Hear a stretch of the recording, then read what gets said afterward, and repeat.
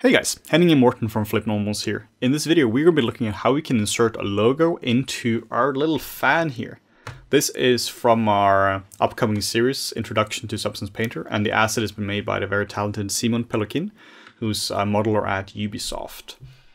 So this asset here has a logo which is right here. And we are As you can clearly tell. As you can clearly tell. And we're going to be showing you two ways of doing this. One is a more destructive way, and one is a less destructive way. So this revolves around making a fill layer and masking it out. So we are going to be doing that, make a fill layer and call this logo. It's important to name your layers right away, because otherwise you're in a world of pain. You're totally going to forget. You're totally going to forget. You might be like, no, I won't forget. Yeah. I'll just do it afterwards. No, famous last words. And then we make the base color here something dark. This logo is pretty dark. There isn't really any color in this at all.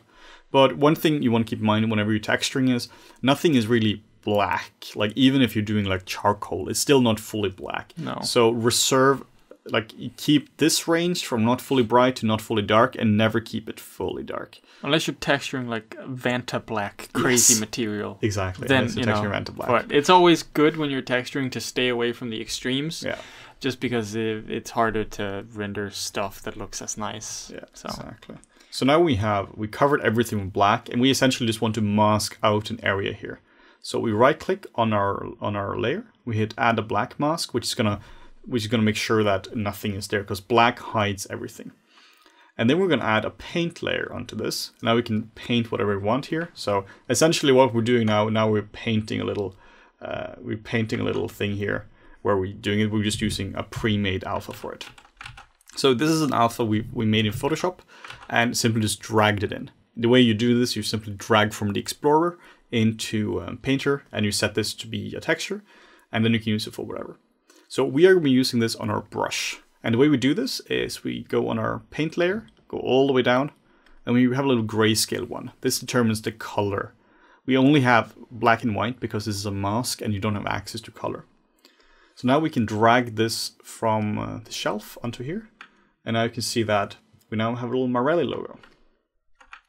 Now something to keep in mind is by default, this is going to be set to pen pressure. So when you click now, you don't really control the size of the logo. You're like, why is it so tiny? And you click multiple times and it looks terrible. So you're going to have to change this up here to no pen pressure, no pressure, and then you click it. You also got to make sure that you don't have any brush softness on it. You can do this by holding Control, right mouse button, and drag up and down. You can also see these settings down here when you start using these hotkeys. So Control, right mouse button, up and down. And we also have all the brush settings up here as well. So if you want to change brush hardness, you can change this here. You also got to make sure that the flow is set to 100 and stroke opacity is set to 100.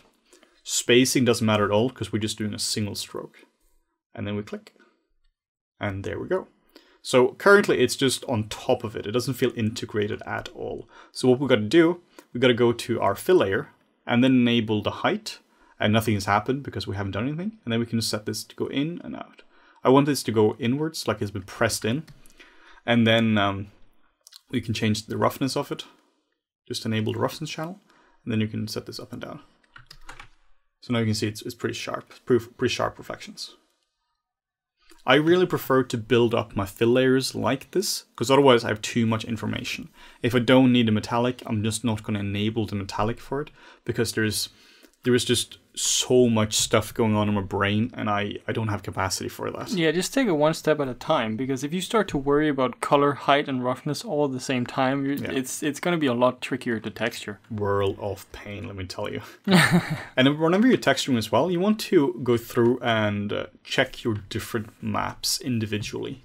Go through the base color, go through the height, because it's really hard to debug what's happening. Like sometimes stuff just goes crazy and you have no idea what's going on. I had this when I was actually recording the premium tutorial where something was screwing up. I couldn't tell what was wrong, but something looked really wrong.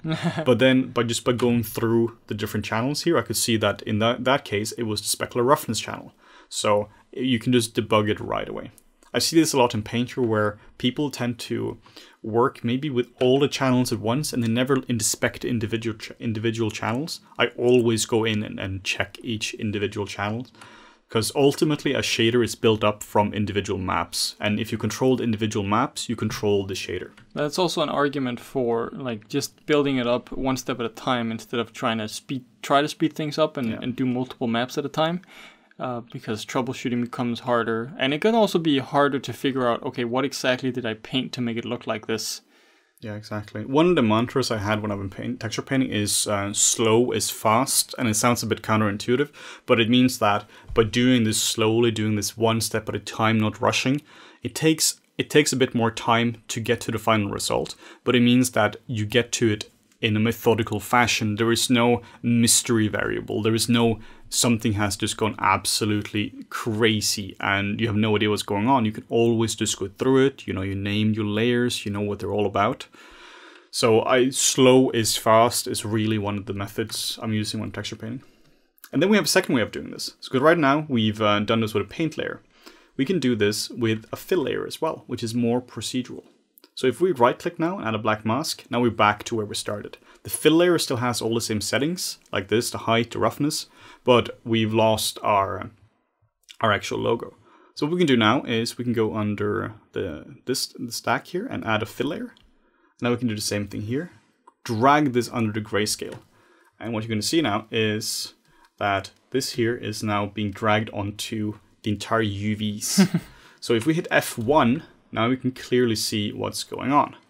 Now this has just been moved over. This is a fairly new feature of Painter where you can actually access the gizmo. So now we can move this down. If you hold Control and Shift, we can now move this down. This is why I'm advocating for doing proper UVs, even though you're painting in 3D and you can do a bunch of stuff with triplanars. Yeah. You now just have really good control over this. So this is particularly good for when you're placing logos like this. Exactly. Because now we know exactly where stuff is, you know, at least if you laid out the logo. So what you have to do, you have to disable the tiling, because right now it's set to repeat, so you know it's tiling all across. So now we can see exactly where it is, and because I did the UVs, I know exactly where this guy is. It's up here. That would be embarrassing if... That would be pretty embarrassing. Yeah, and this way we also make sure that it's pretty straight on if we want that, you know. So it's a lot easier to just control this instead of having to like trying to be precise with the brush. Exactly. This is just a super nice way of doing it.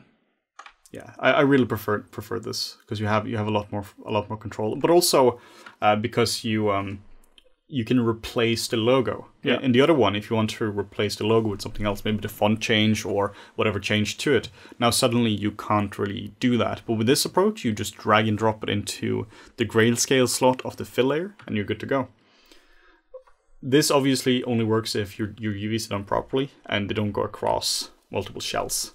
So keep that in mind. So yeah, this is just a very quick and easy way of adding a logo to our little fan. Pretty nice and easy. We have the full series coming out pretty soon, so stay tuned for that. We promise it's very soon. Yeah, whenever that might be. We'll get to it pretty quickly. But yeah, make sure to like, comment, and subscribe if you want to see more content like this in the future, and also turn on your notifications so you get notified every time we put out a video. Thanks for watching.